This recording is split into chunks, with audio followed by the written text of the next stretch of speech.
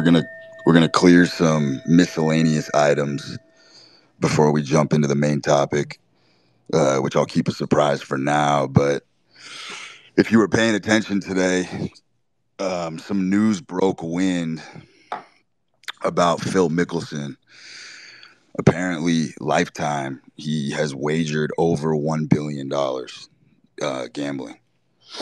And if you recall from my last spaces, I was sort of rotating a theory that Michael Jordan's greatness actually stemmed from the degenerate dark nature inside him. In other words, he'd never had a love for the game of basketball. Basketball was the feed, it was the tunnel into feeding the dark degenerate nature. And I believe that a lot of greats essentially have to become great at something in order to feed the beast. And it's an absolute must. Hold on one second.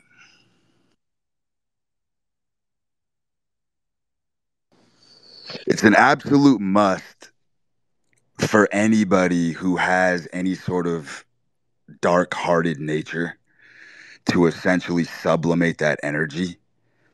Um, I believe this is ubiquitous, by the way. There are plenty of great athletes, obviously, that are more on the paladin spectrum, more of that sort of white light, celestial light.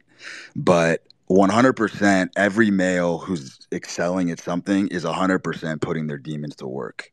In other words, the demons are doing the heavy lifting for them rather than them trying to do an exorcism on the demons. If you do the exorcism on your demons, it's game over. It's 100% game over. Your demons have to work for you.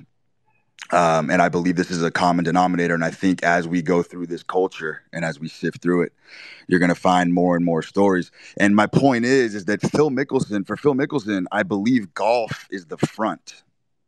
Do you understand where I'm going with this? I believe golf is simply the front to generate tons of money, power, an upward whirlwind.